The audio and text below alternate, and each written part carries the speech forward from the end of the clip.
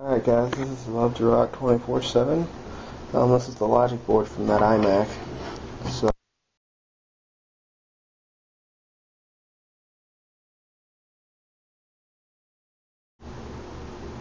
look at all that dust. But today I'm going to be showing you how to replace bad capacitors. And let me grab this lens.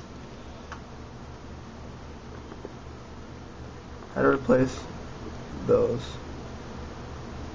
and that, and that. It's supposed to be flat. I went over to my favorite place called Shield Electronics. Got the capacitors I need, including one more for the power supply. This will completely stabilize the voltage in the power supply. I won't be showing you that. I'll just be showing you how to replace the caps on the logic board. First off, you have to completely remove the logic board.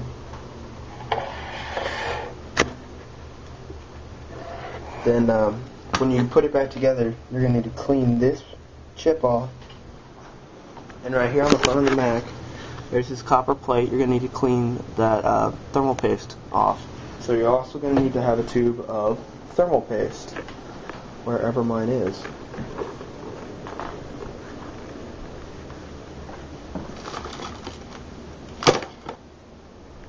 Oh well, I'll find it.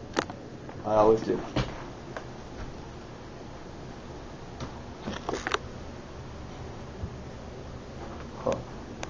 But right there, down, on. Tools you'll need: a desoldering iron.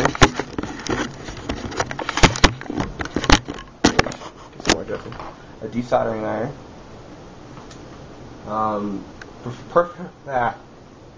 Preferably a soldering iron that can get really hot. Like this one, I think is able to get up to 800 degrees. And you're gonna need a soldering iron. I got this soldering station at Radio Shack for 20 bucks. This was 10 bucks. Another thing, you're going to need to wet the sponge.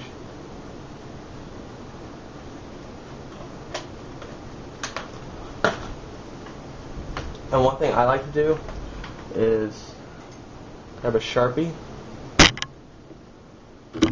and mark on the logic board where the bad caps are. So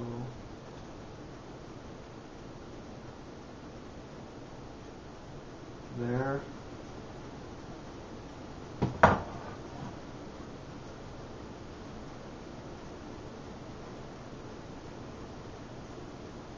there,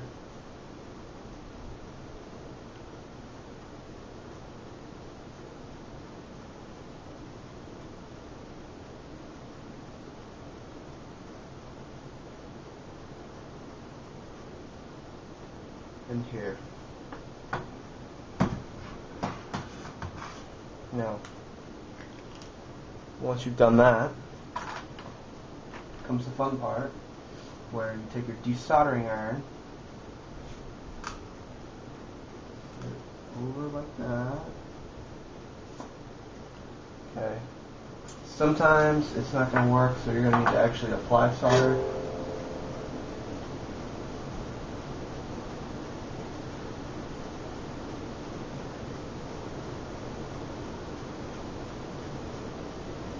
Oh, I think I know what's going on.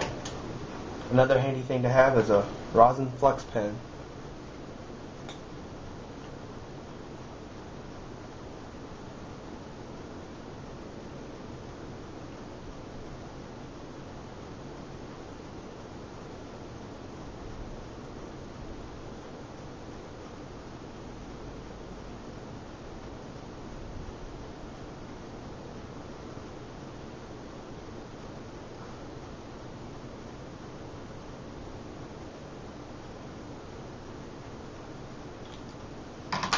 Okay. add some solder to this bad boy.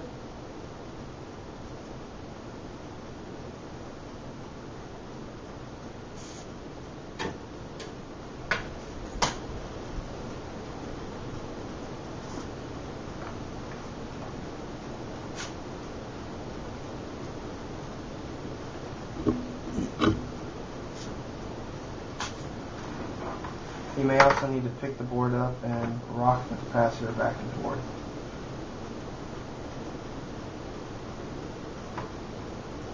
There's really not that much room for rocking.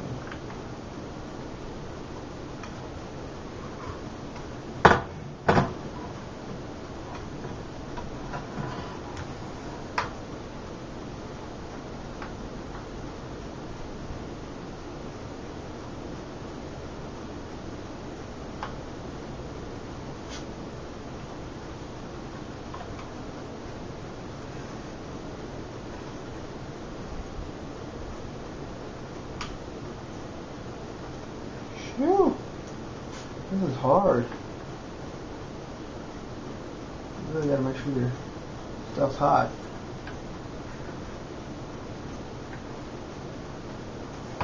Okay. Got one lead out. Let's try this. Nice.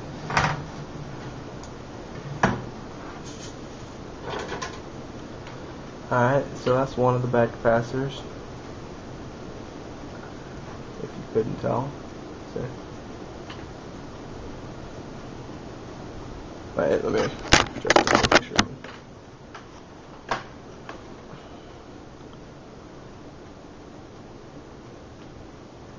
Okay, that's what a bad capacitor looks like.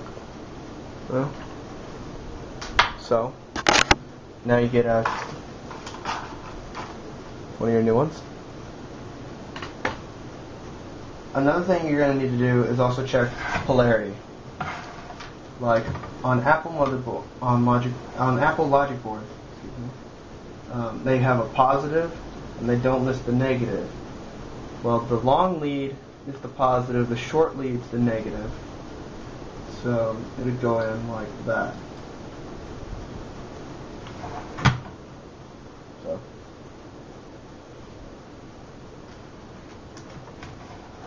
Let's just get this going.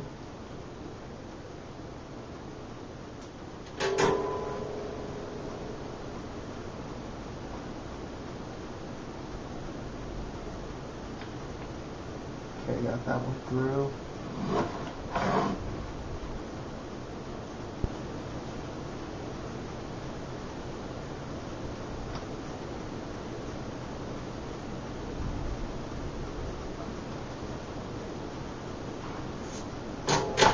Alright, they're through. I'm just going to push it down like so. Boom. Now, take the leads, bend them out like that. You see? There.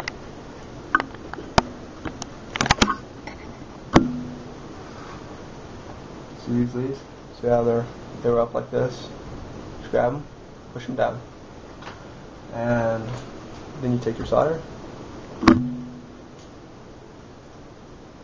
Solder comes in two things. You can get it like this, or you can get it in a spool. So you can get it like this or this. I got it like this because it's easier to handle and you don't have to worry about burning yourself, but I do have the spools as well. So you tin your wire a little bit. Also, you want to get your flux out. If you've used flux.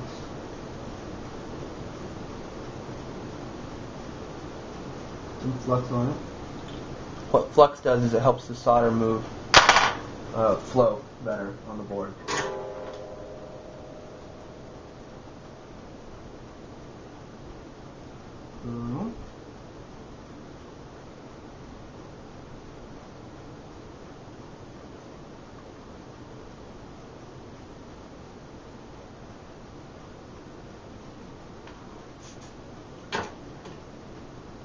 Now, take a small screwdriver or something, turn the leads up because now they're hot. You have to cut the leads. Well, that didn't solder well, but I cut it off with it. A handy thing to use to cut the leads are, if I can find a pair.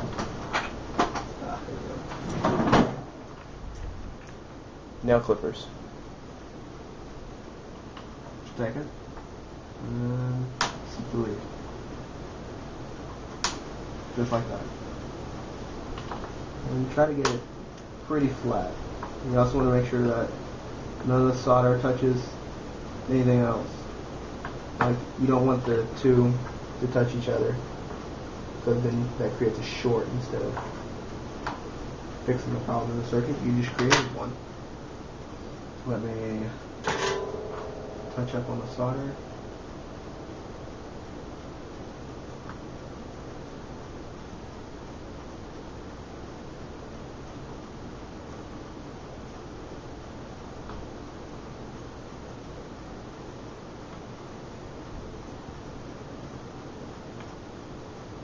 Alright. And so you do that for all the rest of the capacitors. I'm going to kill the camera, and then I'm going to be back with another update when I have all the capacitors replaced, and then I'll put the computer back together and show you the first time boot of it with all new capacitors. Alright. I'll be back.